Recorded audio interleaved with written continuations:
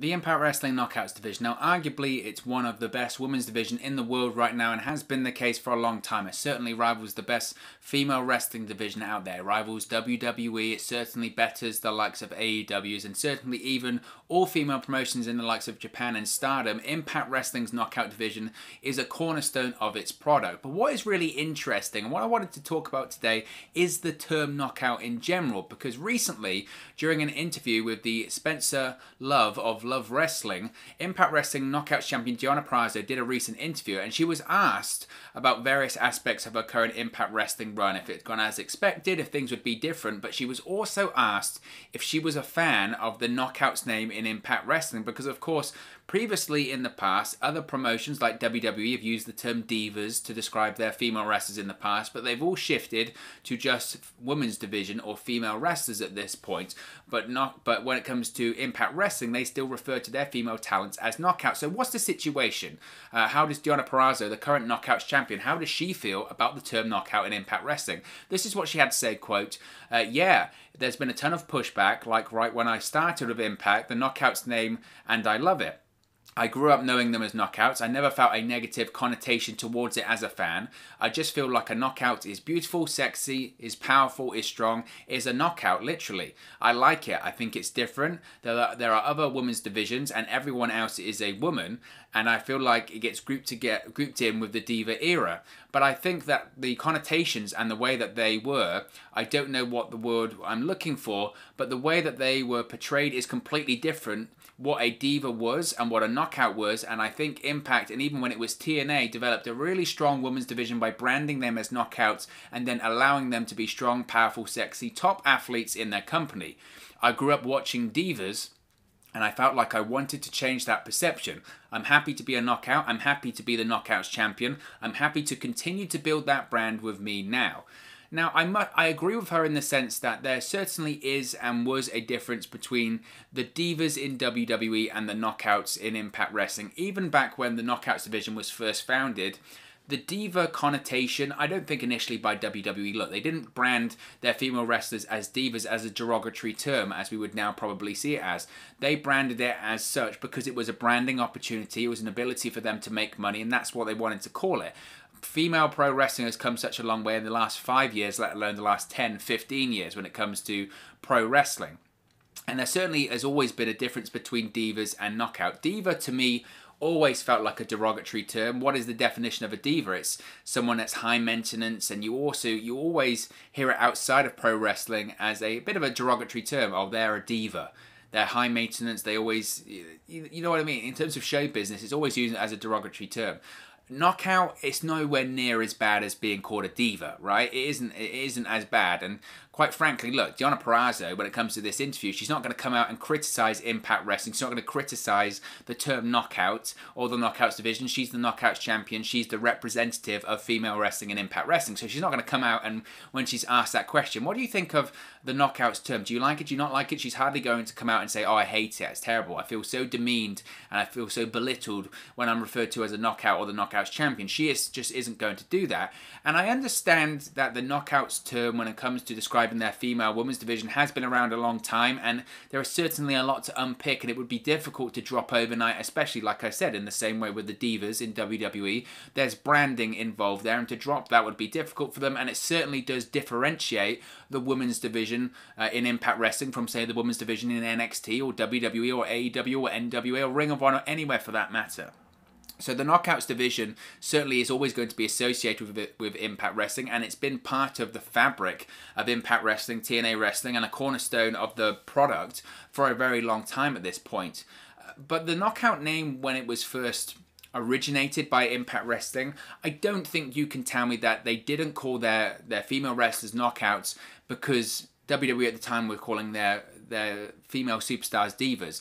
The reason why Impact used that name or decided to go with that name is because it was a version of the diva name, right? Knockout doesn't mean the same as diva, and I'm not saying it does, but without a shadow of a doubt, Impact Wrestling, TNA Wrestling, so when the Knockouts division was formed, which was, what, 2007, 2008, around that period of time, They were, I don't want to say they were copying WWE because they weren't, but this is a period of time in TNA history where they're bringing in a lot of former WWE stars and a lot of former WWE people running that company or writing that show at the time, whether it is Vince Russo as the head writer at the time. And they obviously looked towards WWE because that's what they wanted to be. They wanted to be WWE during that period of time. They were WWE light. That was a big criticism for TNA Wrestling during that period of time. Is it the glory years of Impact Wrestling? Possibly. And it's not to say that the product was bad, because it wasn't. But certainly a criticism of Impact Wrestling during that period of time is that they were very much like WWE. And there were certainly aspects that Impact Wrestling, what made it so unique and different during the early days of TNA in sort of 2005, 2006, over the years they transitioned away from that and became WWE light. And there's no doubt in my mind that when Impact Wrestling were looking to put in a female division way back when, were they just going to call them the women's division, or did they look at WWE and say, well, WWE has this whole branding of the diva in WWE. Their female superstars are bigger than that because they're called divas. That's the branding they have. If we're going to have a female division in Impact Wrestling, we need to brand them something. We need to use it as a branding opportunity. WWE has divas, we're going to have knockouts. And to me, that's why mainly I think they used that name initially, because they wanted to copy WWE. Now, you can disagree with me there, and I would be welcome to hear it. You can let me know in the comment section below, but to me, that's certainly a big factor, I think, at the time, is why they decided to go with the Knockouts name. And to me, and even the branding of it, they used to say, you know, they're not women, they're knockouts. They're almost bigger and better than females. They're not female wrestlers, they're knockouts. They're bigger and better. It's like WWE differentiating, not calling their wrestlers wrestlers, they're calling them superstars because they're bigger than your average pro wrestler on the independent scene. And it was kind of the same in WWE then. They're not female pro wrestlers, they're divas. And I think Impact Wrestling wanted to do the same thing. They're not female pro wrestlers, they're knockouts. They're bigger, they're smart, sexy, they're powerful, whatever. And despite what Deonna Purrazzo says, and despite what some people might think, the term knockout does have a slight connotation to looks and appearance to me. And I was wondering if that was just me, if that was just my perception of it, and it was me being a bit older and knowing what things were like 10, 15 years ago in society and in pro wrestling. And was that just me? Was I reading that wrong?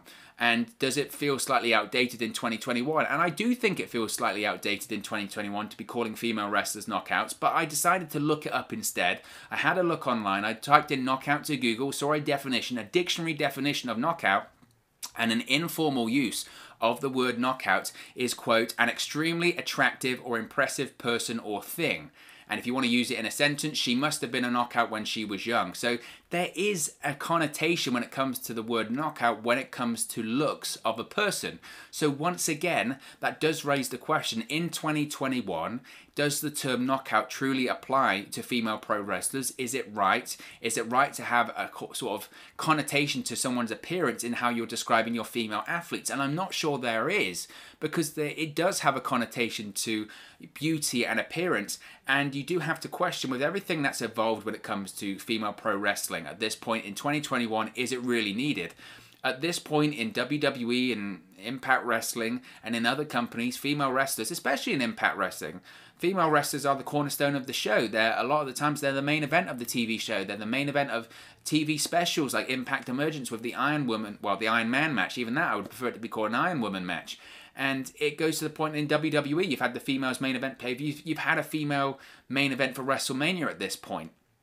And with that being said, in 2021, the progression and the evolution and getting closer, we're not there, we're nowhere near there, quite frankly, yet, but getting closer to a sort of equal footing when it comes to female and male pro wrestlers. I think there's still a big disparity in terms of pay and in terms of amount of bodies on the roster and in terms of the amount of people under contract, etc. There's been substantial improvement over the years, but they're not quite there just yet. In 2021, is labeling your female pro wrestlers knockouts, is that really the right thing?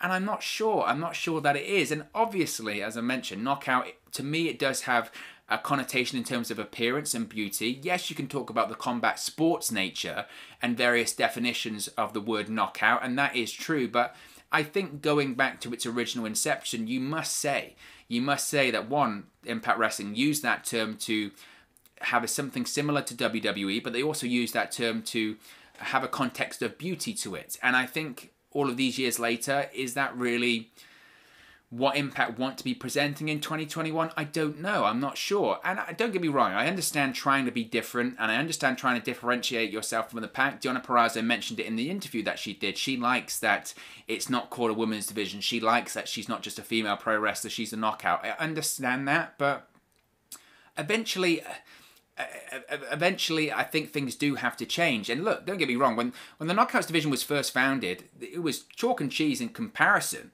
to the Divas division in WWE. I'm not saying just because WWE decided Impact Wrestling wanted to copy or at least have a take on WWE's women's division. I'm not saying that it was exactly like that, because it wasn't. When the Knockouts division was first founded way back when, it was way more about wrestling, and it's always been more about wrestling than WWE was in terms of their women's division. Way back when, WWE's women's division was more about bikini contests and pillow fights and bra and panties matches. Now, it's more about pro wrestling and the stories in the ring. When it comes to Impact Wrestling, it's always been about pro wrestling, really. Yes, people have gimmicks, and some people might have more edgy gimmicks than others, the beautiful people, etc. But fundamentally, the Knockouts division was always about pro wrestling, and it's always been about having great matches and having great performers. And that's always been a credit to the Knockouts division. That's the reason why today, arguably, it's the best women's division in the world. So the Knockouts division has always been different from many other female pro wrestling divisions in comparison to other major pro wrestling companies, because it's always been about pro wrestling, and they've always had some of the biggest and best female pro wrestlers in that company. Nevertheless, as I mentioned, the name, the Knockouts division, does have a slight, I don't want to say negative connotation, but certainly a connotation which maybe people don't want to talk about in 2021. The Knockouts division was completely different to WWE's Divas division, but obviously it's a difficult subject to talk about, and this is why I wanted to talk about it in the video here, because obviously you could see some criticisms of people saying they should stop using the Knockouts term. You could say, well, you're just being woke. You're just trying to find faults in everything, right? It's PC culture in 2021. It's political correctness gone mad. Why are you trying to change everything? Why are you trying to change anything? Why are you trying to find faults in things? Why are you trying to find negative connotations in things that are not there? And I understand that period of thought, and I understand that path of thought there, because there is a certain element of that in when people try and find faults in things, especially things that were historic, especially things that happened a long time ago, and looking at them from a modern day viewpoint, you can obviously find faults in things, but the Knockouts division is still a thing in 2021. The Knockouts name is still a thing in 2021, and things do evolve. I think you have to realize that in pro wrestling, but also just as a society. You know, language evolves, society evolves. What is and isn't acceptable and offensive does evolve with that too. And things over time do get more strict in terms of what you can and can't say, but also things get more loose with what you can and can't say over time. That's just the way that as a society and as I don't know, just as history evolves, that's the way the world works. Things change over time. What was acceptable 20 years ago certainly might not be acceptable today in 2021, but also what wasn't acceptable 20 years ago might be acceptable now. I think people, when they look at the evolution of language and of society over time, people always like to talk about the PC culture, don't they? And say that things, now you're trying to ban everything, you're trying to exclude everything, but also you do have to think about the other side of it, that things that weren't acceptable 20 years ago and language that wasn't acceptable 20 years ago now is acceptable now too. So do I think Impact Wrestling will change the Knockouts name and branding anytime soon? No, I don't think so. I don't think the Knockouts division in terms of its name or anything like that will change anytime soon. I think you have to look at only a couple of weeks time. We've got Hard to Kill, the latest pay-per-view for Impact Wrestling, and at Hard to Kill the Knockouts tag team titles are returning. They're being called the Knockouts tag team titles. They're a fundamental piece of the broadcast on Impact Wrestling tonight on Access TV, but also going forward. So the Knockouts name isn't going to change anytime soon, but and again, I understand there is a degree of identity to the name and the Knockouts term used in the division, and Deonna says that she finds it empowering. So at the moment, it's not a massive issue. But I think, like most things, this will be a talking point that does evolve over time, and I think eventually, sometime down the road, I do think the name will probably change. Why? Because things change, and things do change and evolve over time, and you have to look at where the name initially came from and its roots and its origins. And its origins, when it comes to the Knockouts name, as I mentioned, was to be a competitor to the WWE Women's Division. It was meant to be a comparison to the WWE's Women's Division, but better, the Divas Division at the time. And as I mentioned, the term knockout does have some connotation to beauty and looks. And obviously, when it comes to female performers, is that what they're judged on? No, they're judged on their ability in the ring, their ability ability to perform, their ability to draw fans into the arena and have great matches and tell stories ultimately, and that shouldn't have anything to do with the looks. So I do think eventually it will change. Over time, again, this will be a long period of time. I don't see the Knockouts branding or name changing in, gosh, at least the next 2-3 years. Something maybe down the line, but who knows. It's certainly an interesting topic, and that's why I wanted to bring it up today. But of course, as always, this is just one man's opinion. What are your thoughts on Impact Wrestling potentially changing the Knockout brand in the future? Let me know your thoughts in the comment section below. Really interested in this one. I'll be sure to respond and reply to all of your comments. Really enjoy interacting with you guys, talking about Impact Wrestling, AEW, WWE, all things pro wrestling here on the channel. So get involved with the community below, drop a comment. All opinions are welcome. If you have enjoyed this video, please do smash a like on the like button as well. It really does help us out here on YouTube. Go up the rankings and get into people's recommendation feeds if they haven't seen our videos previously. But most importantly, if you haven't already, please do subscribe to Wrestle News 365. You can do that by clicking the bottom right hand corner of the screen right now, or if you wait a few seconds, there'll be a subscribe button at the end of this video along with another video for you to watch. Thank you very much for watching, listening, streaming, or have you come across this video today, and I'll speak to you again very, very soon. Hey guys, thank you for watching, listening, streaming, or however you come across this video today. Be sure to click on the video on the right there to watch our next video, or click the bottom there to subscribe, or the bottom right hand corner. Thank you very much, and I'll speak to you again very soon.